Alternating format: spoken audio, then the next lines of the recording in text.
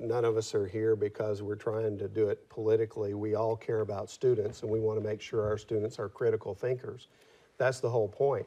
I think a lot of times what happens is that there becomes an overemphasis in one particular area, and maybe that's the ebb and flow of science. Usually you have a consensus point of view in science, and what happens is there's a minority that challenges that consensus point of view. And of course, they get the blowback from the scientific community saying, well, what are you doing? This is the consensus point of view. But eventually, sometimes that minority point of view wins out and it becomes the consensus point of view. That's the evolution of science. I think that it's all about critical thinking. It's making sure our students have the right standards and are doing the right thing. This term critical thinking gets thrown around quite a bit. A good friend of mine who's an emeritus professor at Center College is writing a book, and the thesis is that nobody knows what that means. And because you hear the word thrown around, it sounds good, but nobody can really define it. And I don't think you get any better understanding reading the science standards or any other part of the core academic standards of what that exactly means. Now, to some of us that implies logic, but we don't teach logic in schools. We can, but we don't. That's something at least we can hang our hat on. But I don't know what critical thinking skills means to most people, and if it means the same thing. What does it mean to you? Well, to me, it's logic.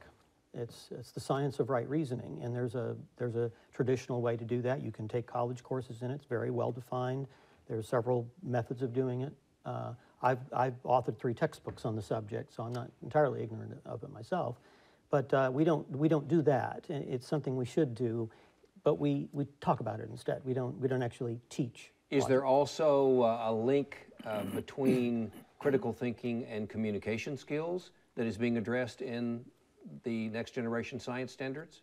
Well, the communication skills are addressed on the bottom part of it, where you have these common core connections, but it's not really discussed too much in it. But I agree that this is important. Thinking skills are important.